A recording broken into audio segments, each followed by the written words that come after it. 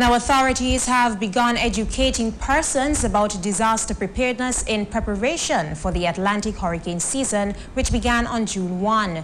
The Antigua Public Utilities Authority is appealing to the public to ensure that they license their generators before making use of the machine. This is according to the Chief Electrical Engineer, Andrew Matthias. He explains that a license is required in order to utilize the generator.